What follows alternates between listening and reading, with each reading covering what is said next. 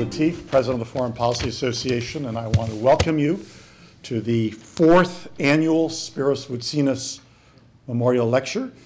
I also want to wish you a very happy new year. Spiros was a highly respected member of the FPA Board of Directors. He was a great banker and an even greater humanist. We miss him very much. I want to thank New York Community Bank for underwriting this lecture series. We are especially grateful to its president and CEO, Joe Ficalora, who is our speaker this evening. Joe is a recipient of the Foreign Policy Association Medal, and he succeeds Spiros on the FPA board. To formally introduce Joe, we're going to turn to Nick Kaffis. Nick is a senior vice president and head of high-yield corporate bond trading at TP ICAP. He also happens to be Spiros' son-in-law. Nick, the floor is yours.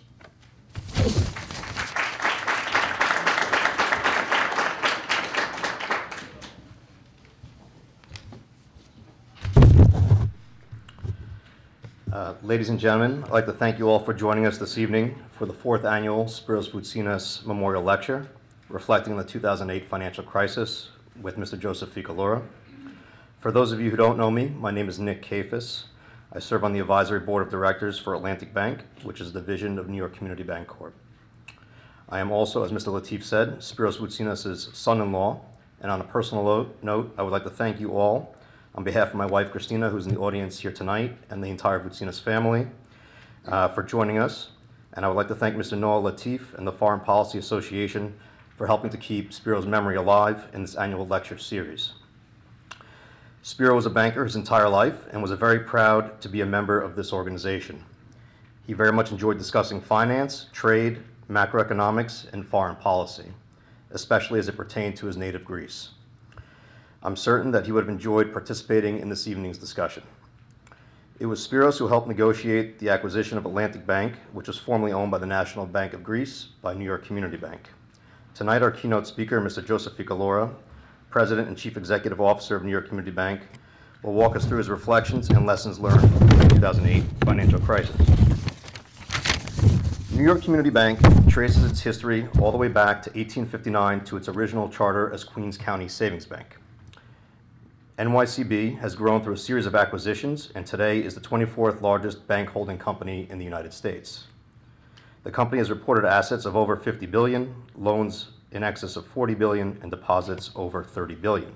The bank operates over 250 branches across several divisions and across several states.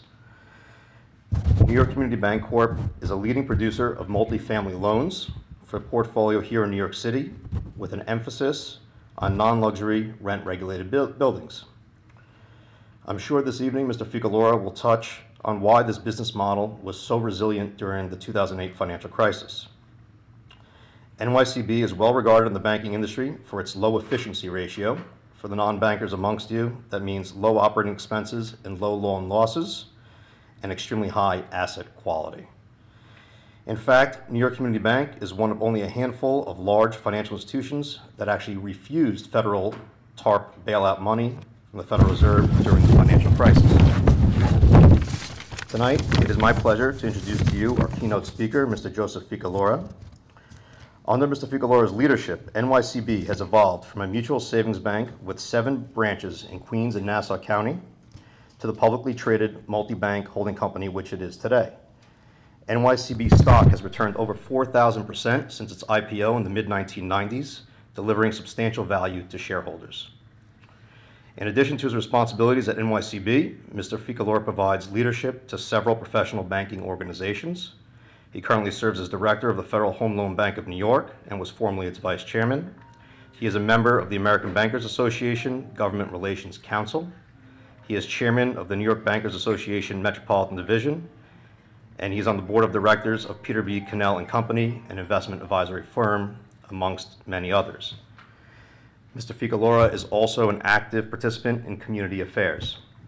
He has been a member of the board of directors of the Queens Chamber of Commerce since 1990 and has previously served on its executive committee.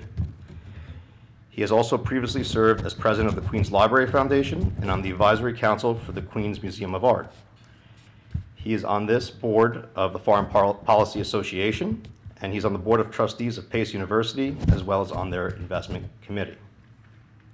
Additionally, Mr. Ficalora is also a well-known philanthropist in the local communities here in New York, and his personal foundation, the Ficalora Family Foundation, primarily supports educational and cultural initiatives. Lastly, it should be noted that Mr. Ficalora is also a global citizen, and in our ever-increasingly global world, Mr. Ficalora truly embodies the spirit and ideals of the Foreign Policy Association. That is, through his many interactions with business leaders and elected government officials, he develops an awareness and an informed opinion of U.S. foreign policy, economics, and global issues, and their impact on the United States. Ladies and gentlemen, would you please join me in welcoming Mr. Joseph Ficalora, CEO of New York Community Bank. Thank you. You've heard more about me than you need to. I'm certainly pleased to be here. Obviously, I had the pleasure of working with Mr. Voutsinas. He was on several boards, banking boards in particular, and he served on our board, and he was the president of Atlantic Bank by choice. He did a fantastic job for us all, and some of you may have worked with him during the time that he was, in fact, president of Atlantic Bank.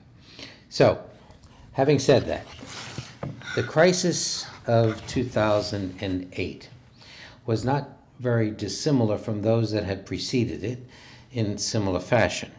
The idea that there could be a cycle turn which would devalue assets of all types is in fact not uncommon.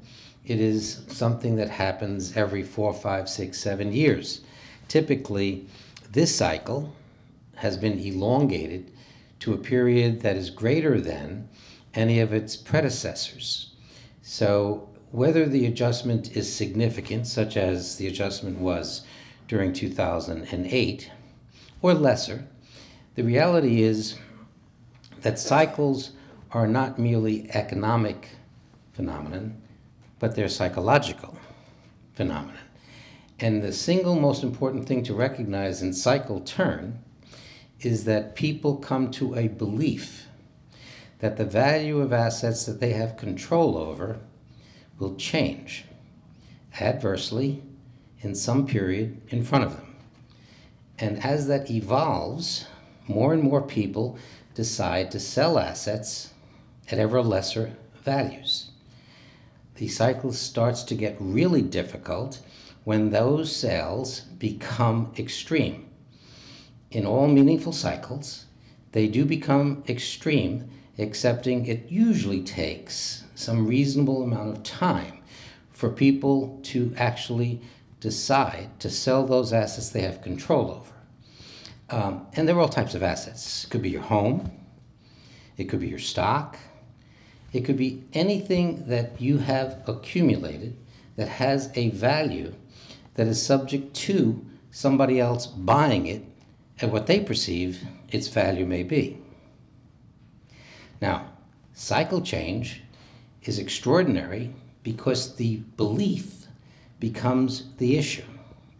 The magnitude of change is driven by the willingness of people to take less than they purchased an asset for, less than an asset has recently been valued at, less than what anybody that they know would suggest that asset should be worth. But, and this is the important but, cycles occur on a regular basis.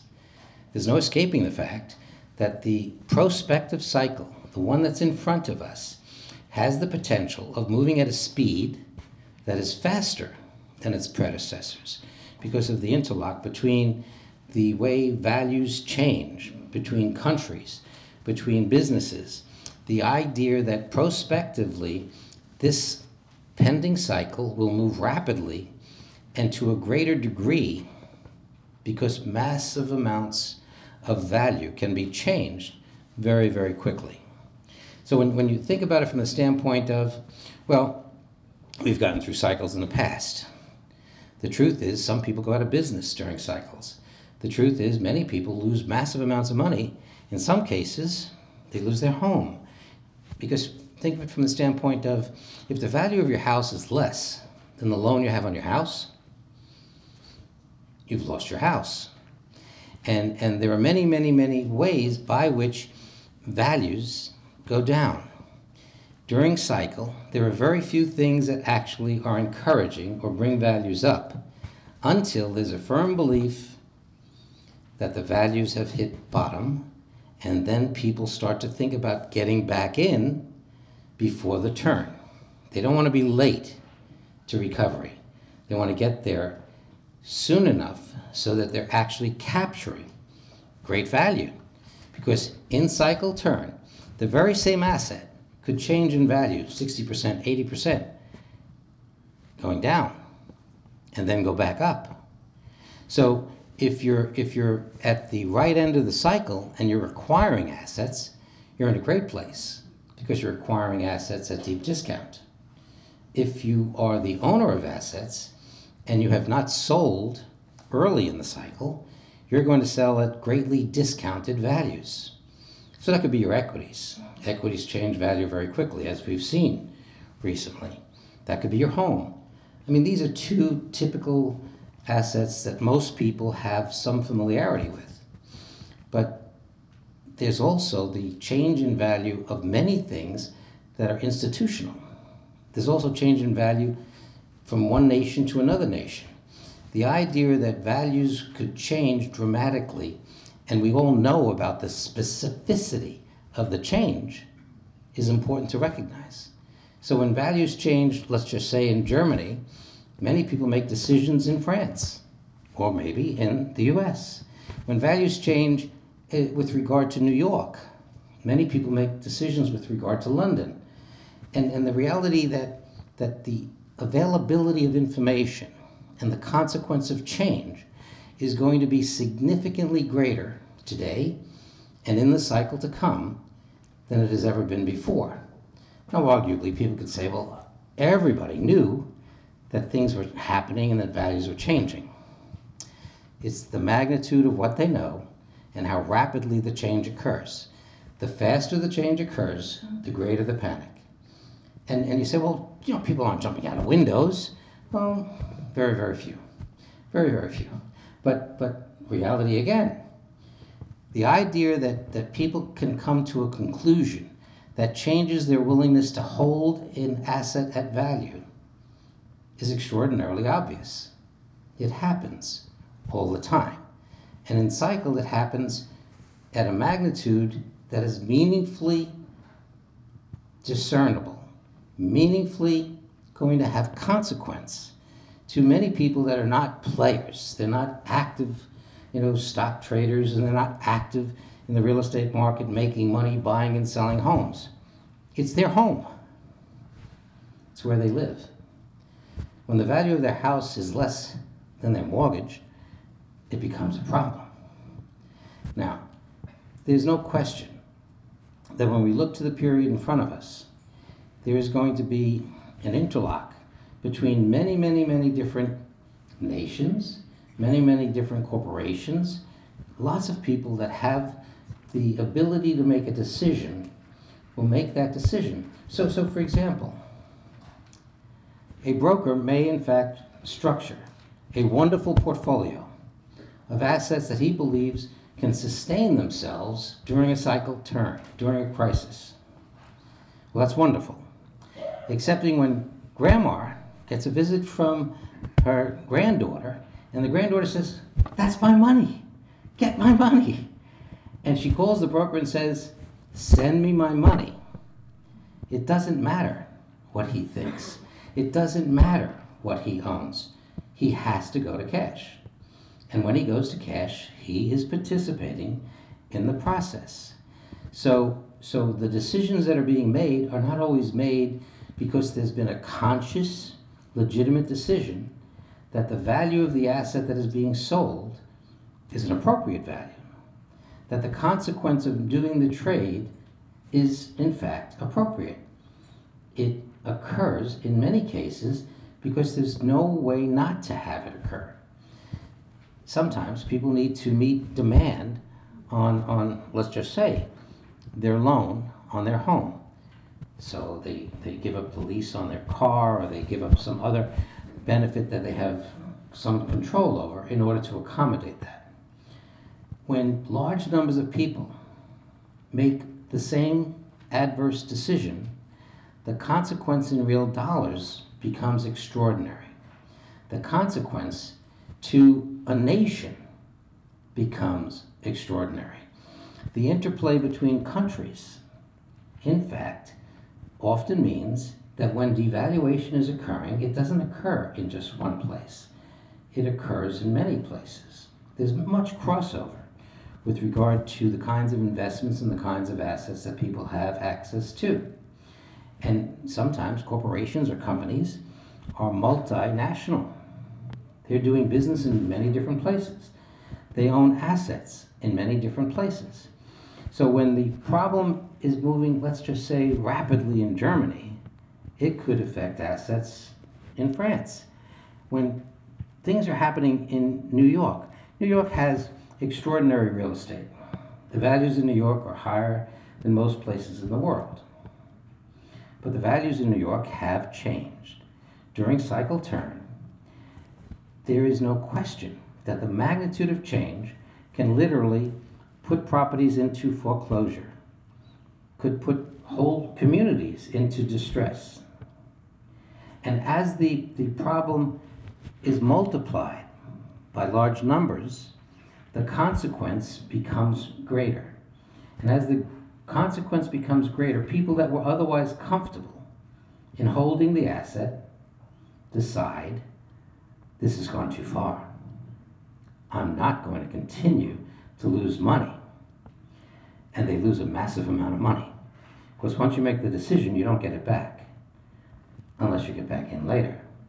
But often, the people that lose the money don't have the resource to get back in later.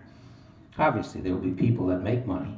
On every adverse cycle, there are people on the other end of the cycle that make money.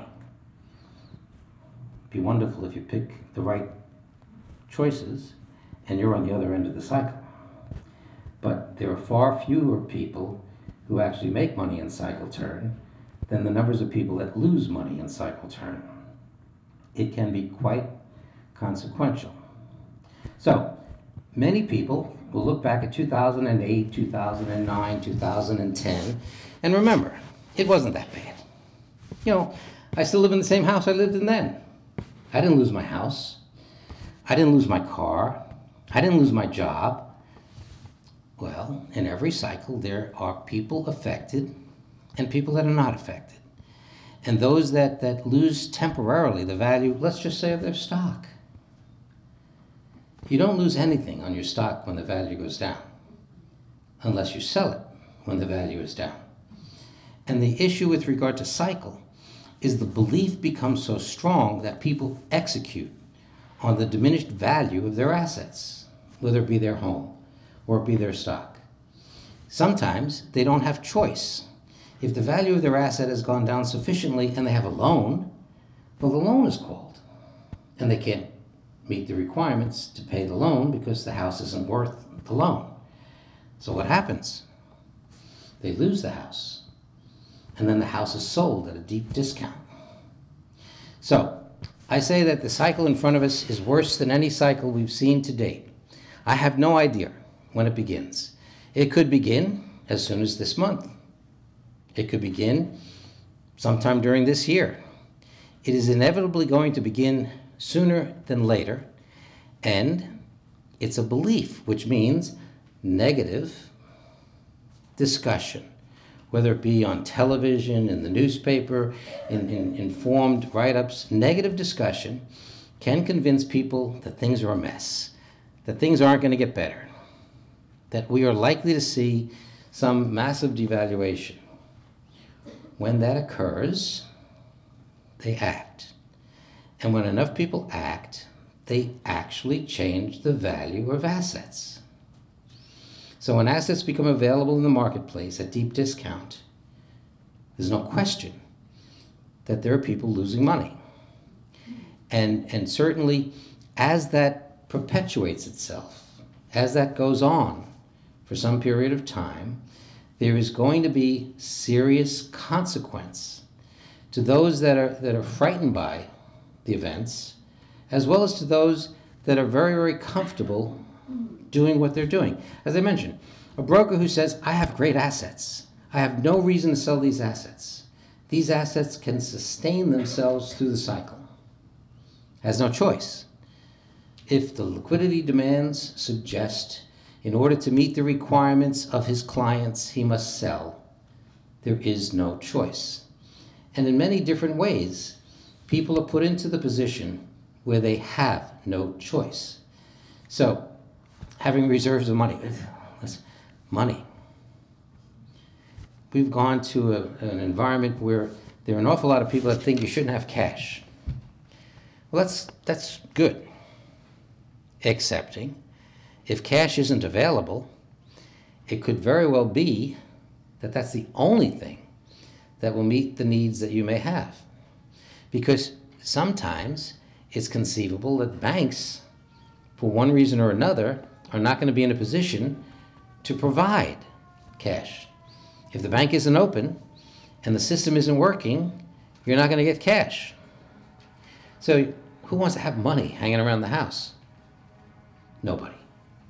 But who's going to eat if there's no money available from the bank? Or you say, well, how's that possible? How's that possible?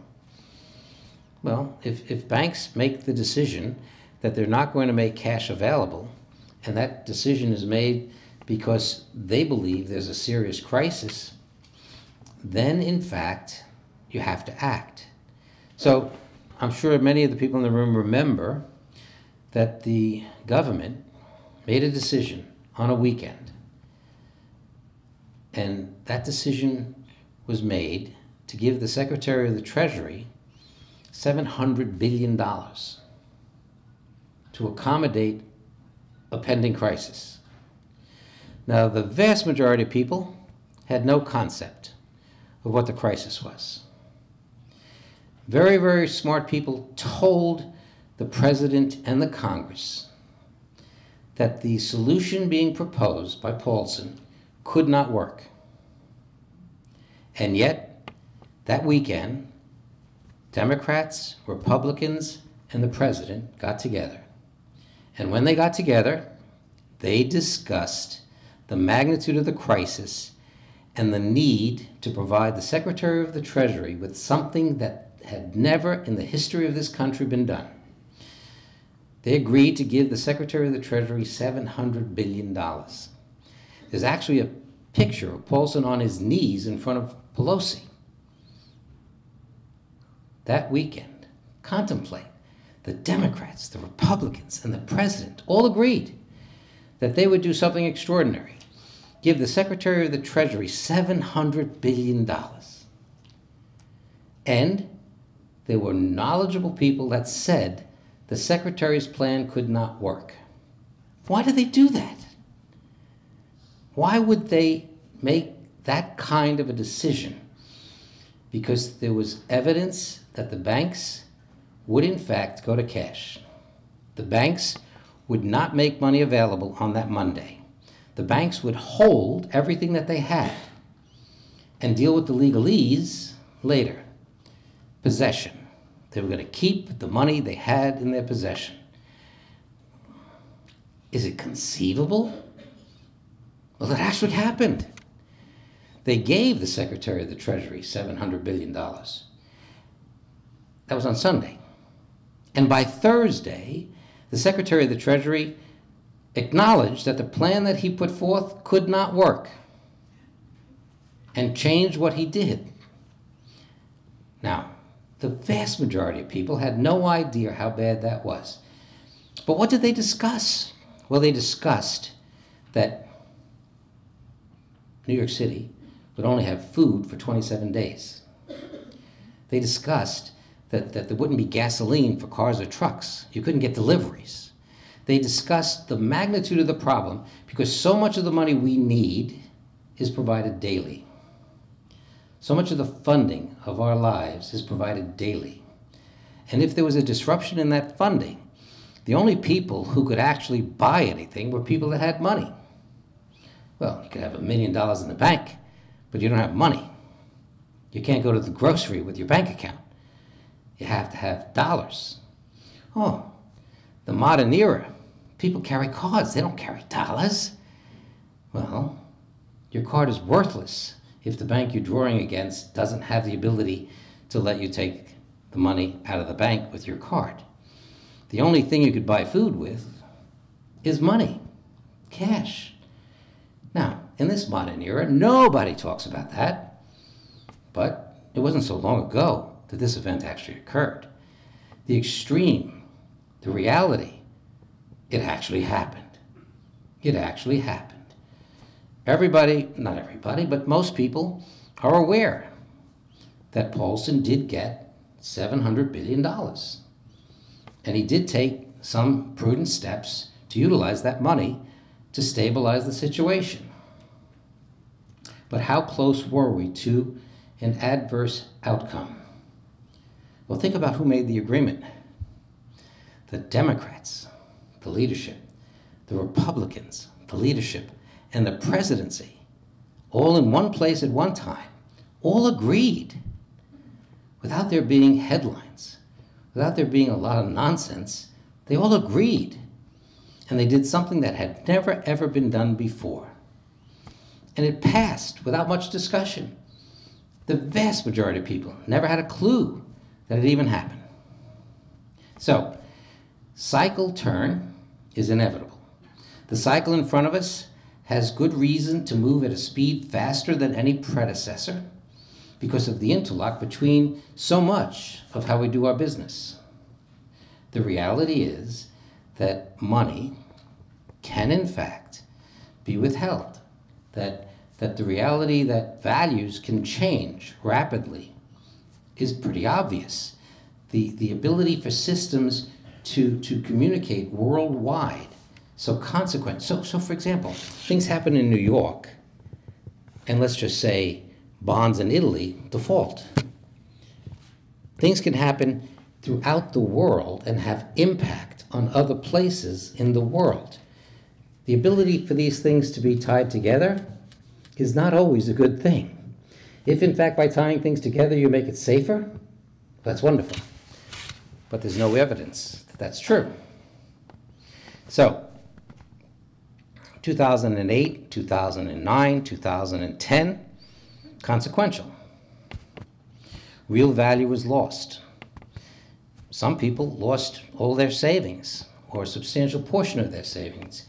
So for example, real estate in Sands Point, the local community, relatively speaking, collapsed. Why?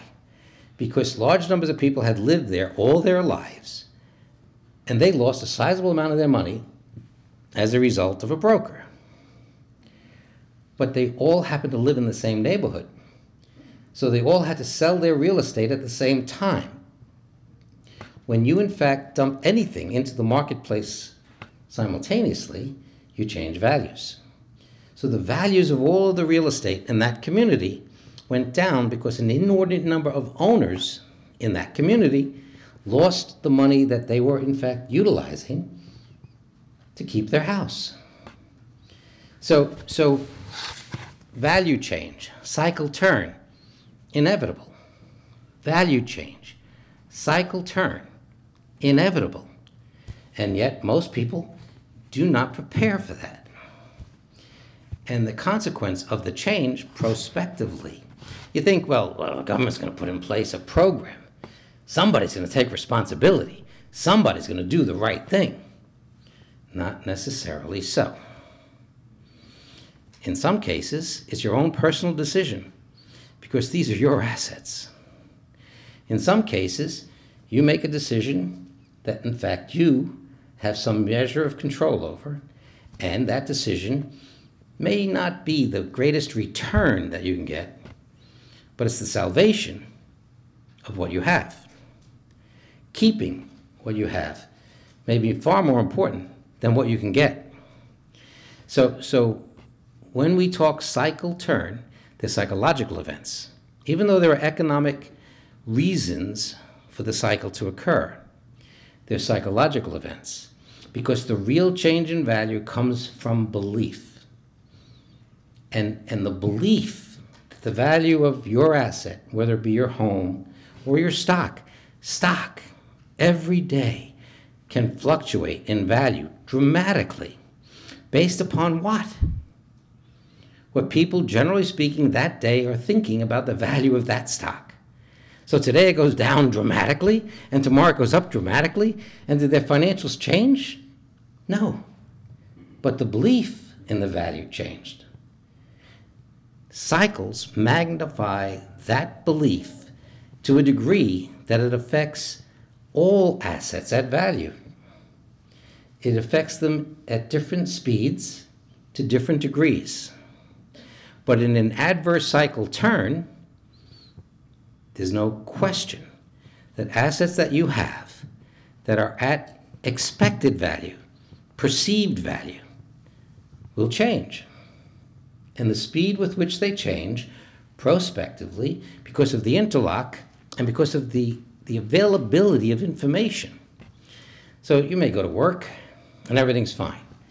And somebody says, "Did you see what happened today?" And you find out that the asset you thought was great is 80% of what it was when you went to work in the morning. And you decide, well, I want to sell a little bit of that asset. So you say, well, sell some of that because I'm concerned that it's going down in value. Well, the very next day, it's only at 60% of the value it was. And now all of a sudden you say, well, maybe I should have sold more because I've lost 20% more today. Change in value, the speed with which value changes, extremely important to the consequence of cycle. Cycles are events that evolve, during which value change occurs. In a cycle, it has nothing to do with the real value of the asset. It's the perceived value of the asset. And most important, perception is relevant when sale occurs. If you believe it's worth less and you hold it, well, maybe 3 months, 3 days, it'll be worth more. But if you perceive it's worth less and you sell it, it is worth what you sold it for. And that's why cycles are so devastating. Because once you act, you don't get it back. Now, you could sell when it's at 70% of its perceived value and buy it back when it's at 30% of its perceived value. And then you're a big winner. Then you're jumping in before the recovery. The number of people who win in cycles, very few. The number of people who lose in cycles, vast majority. So obviously, if the cycle evolves and you hold your house, it doesn't matter. If the cycle evolves and you hold your stock, it doesn't matter. 3 years later, you sell your stock for 3 times the value it was during the cycle, you're a big winner. But unfortunately, large numbers of people react to cycle, and large numbers of people, in some cases, can be ruined. I mean, if you've lived in this house for 25 years and you're retired, let's say, you're not in a position to say, well, I can wait 6 years when the value comes back. You got to make payments. You got to do whatever you need to do to continue to either work or live on retirement. Cycle change changes values to such a magnitude that they can disrupt your ability to make choices. Cycles are extreme. There aren't that many cycles that occur. So over the course of the last 20, 30, 40 years, there haven't been that many cycles. But when they occur, massive value depletion occurs. When they occur, there's no escaping the fact that if you make the wrong decision at the wrong moment in time, you could lose massive amounts of money. You could be a very sound investor over a long period of time, whether it's the house you're living in, which is worth 4 times what it was worth the day you bought it. Or the stock that you're holding, which at one time was worth 10 times the value it was the day you bought it. If you hold through the cycle, if you have the ability to hold through the cycle, then you have the absolute certainty that nothing has changed in the value of that asset until the next positive cycle occurs. Having the ability to hold is important. Because if you don't have the ability to hold, you're subject to whatever the momentary value may be.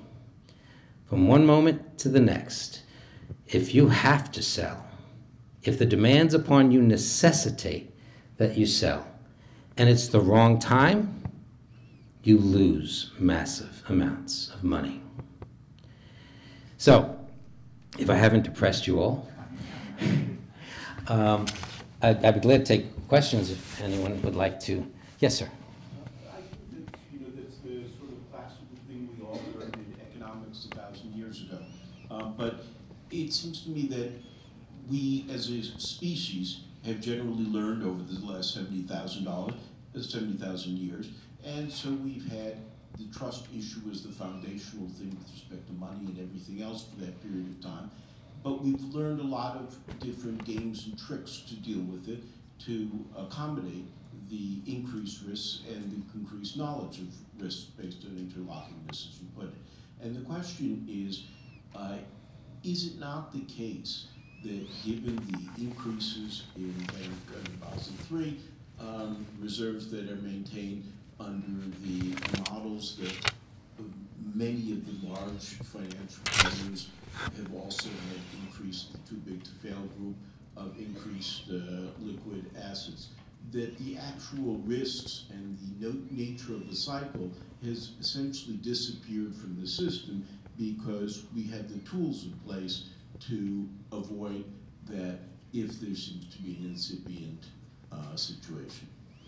Unfortunately, no. The unfortunate reality is that we've designed, since the last cycle, a means by which banks in particular were forced by their regulators to run models to project how much money they would lose and to create large pools of capital. Capital costs money. Capital makes the company less efficient, less effective. The company doesn't have the money it needs to spend on whatever the business is that the company's doing because it's accumulating capital for loss. So, as has been the case in the recent past, FASB has decided to put in place CECL. Who's FASB? Who's CECL? The imbeciles have decided that we will accelerate loss. We will design a new accounting method that will accelerate loss. Exactly what the regulators were trying to accomplish, have enough capital to accommodate loss. CECL, accounting. The brilliant people of today have decided that they're smarter than all the accountants that existed before, and we're going to accelerate the speed with which loss will be recognized. Accelerate loss to the point the day you write the loan, you write off a share of the loan. We are among the best run banks in the country. We lose less money than everybody loses. It is a proven fact that in cycle turn, we've actually lent more money. Other banks like Bowery, American, Great, went out of business. Yet CECL does not take into account anything with regard to the quality of the lending. It just says, recognize a loss. The day you do the loan, recognize the loss. For example, we have very few assets that lose money. They don't care. This is FASB, protected by the law. FASB, that's not KPMG, that's not any accounting firm. That's FASB. They have no money. They have the accountants from the accounting firms who work for them. They write the rules, and then they go back to the accounting firm.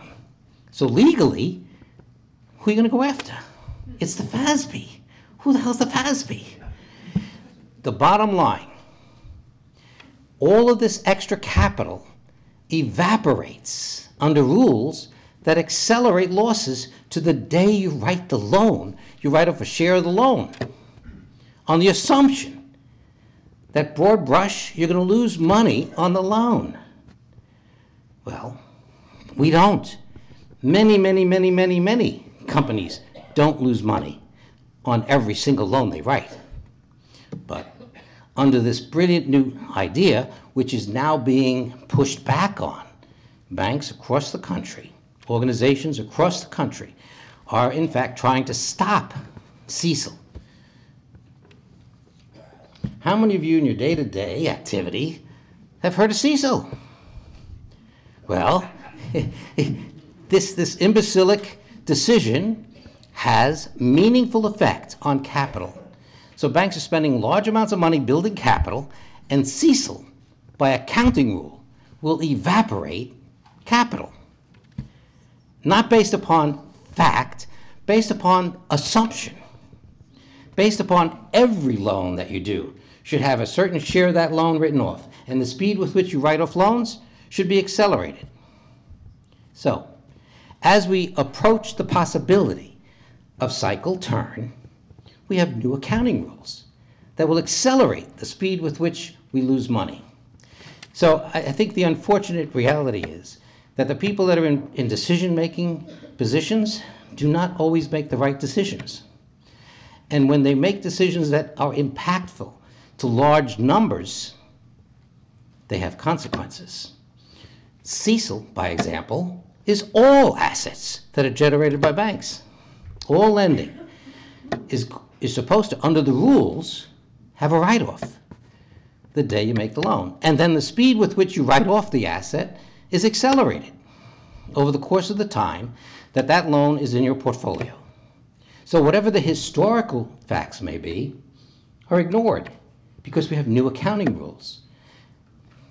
So, and that's only one example. The unfortunate reality is that the likelihood that adverse value change is prospective is truly there. The speed with which it changes will be dependent upon events. Some of those events will have some measure of control. Some of those events will literally spiral out of control.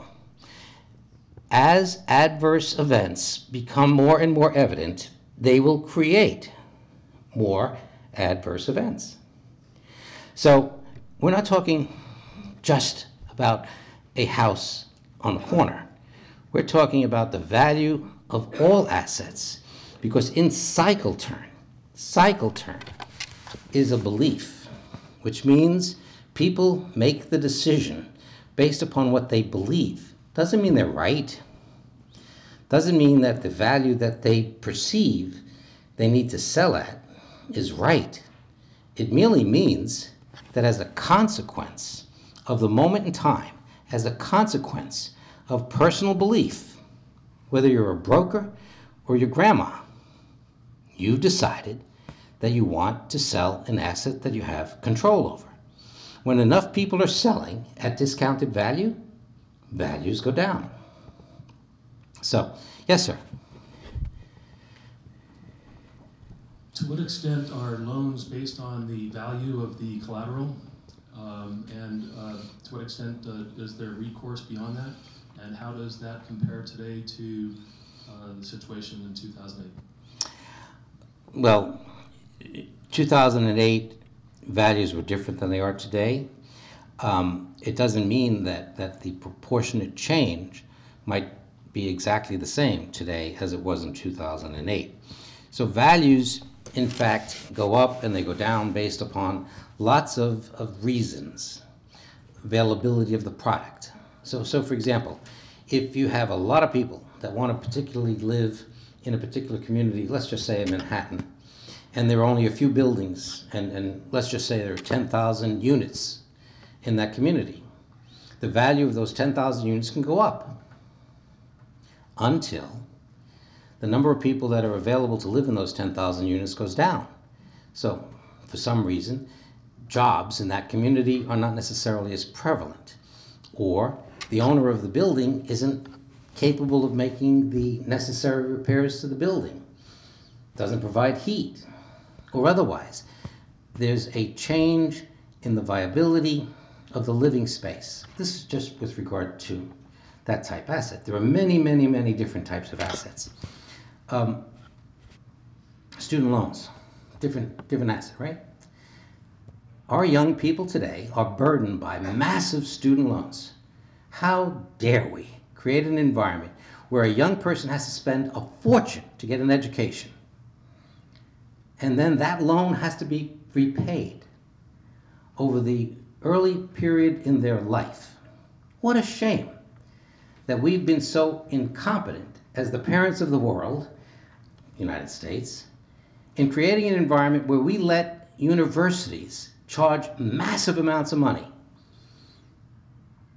to young people who are smart, who are working hard, have every intention of doing the right thing, but have to repay massive loans to get an education.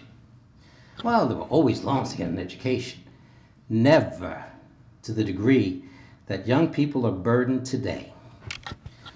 Young people are getting married later for a whole lot of reasons. Young people are buying houses later, explicitly because they're trying to deal with their student loan debt. They want to do the right thing. They want to pay off their loans. We created the environment wherein these loans are massive.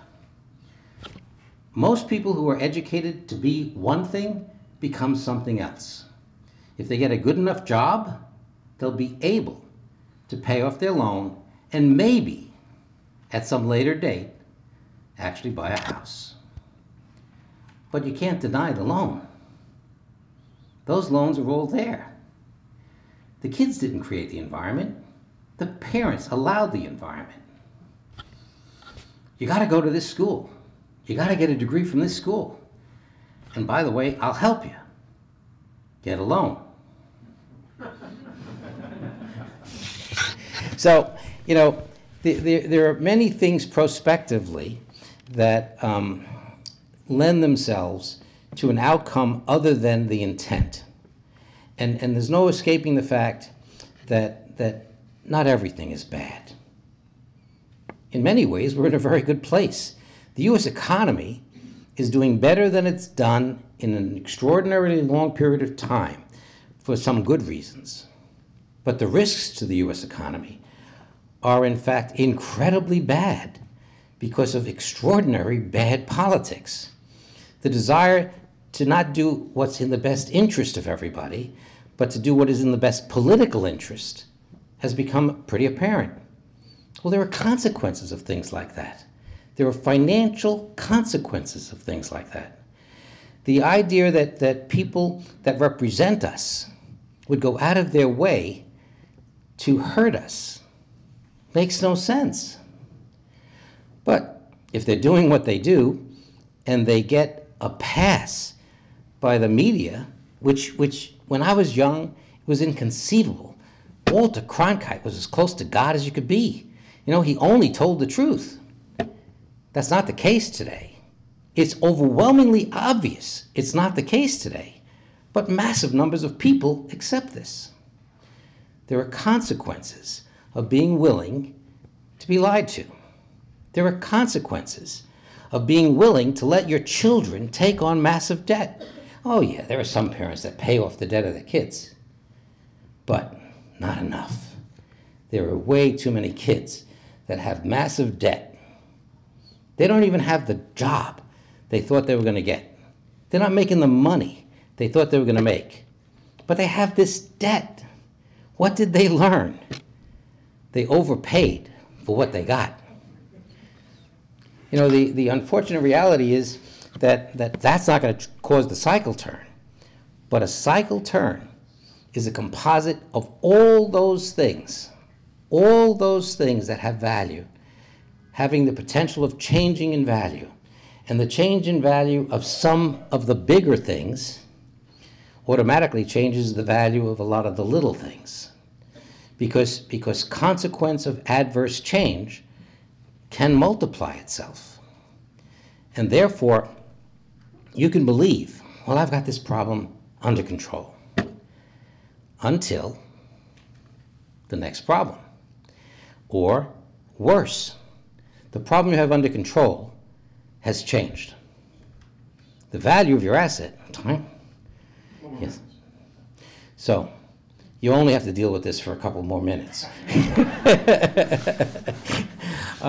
Yes, sir. Oh, ma'am, I'm sorry. I saw your hand, I didn't see your face. Hello, hi. It's a very insightful discussion. Thank you very much for all the insight. Thank you. And I totally agree about what you say about the student loan, because student loan is worse than mortgage, because we can foreclose our houses, but we cannot default our student loan. And also, I think like for many high school students, the parents told them, hey, you cannot buy a new car for a 18 years old student. Mm-hmm. But meanwhile, they let the student to take out massive student loan Yes. that can buy them few new cars. Yes. Yes. So to me, it's very ironic, and I'm having a lot of student loan also and trying to pay it off. You know, I think it's really important that a frank conversation occurs, because large numbers of parents who absolutely believe they're doing the right thing for Yes, I do. their children Yes. allow their children to take on these massive student loans. They wouldn't let their child go out and buy a car and take a loan, but going to school, you can take a massive loan. Yes. By the time you finish college, a student can have a loan 4 times the size of the parent's first loan on their house. Totally agree. You know, it's unfortunate, but people don't necessarily put things in the proper perspective. There are consequences of taking out big loans, and certainly a student loan is a loan. Yes, sir. So if you were to speculate, what do you think will precipitate this next cycle? I would say, and this is the unfortunate tragedy, it could be any series of negative events that convinces enough people to act on those assets that they have control over. Any sequence of negative events. That's a lot of things. That could happen next week. That could happen in 3 months. The excess values are already in place. There are some values that have already begun to adjust, but there's still excess values. So, for example, real estate in the New York market has already begun to adjust down. That's not cycle turn. That is normal consequence of excess value. Cycle turn is far more material, and when it begins, it happens very rapidly. So it is not as though one can pick a date or one can pick an event. It's the cumulative belief of growing numbers of people that the value of the assets they control, will be less tomorrow than today. And they settle for what they take today. That belief is spontaneous.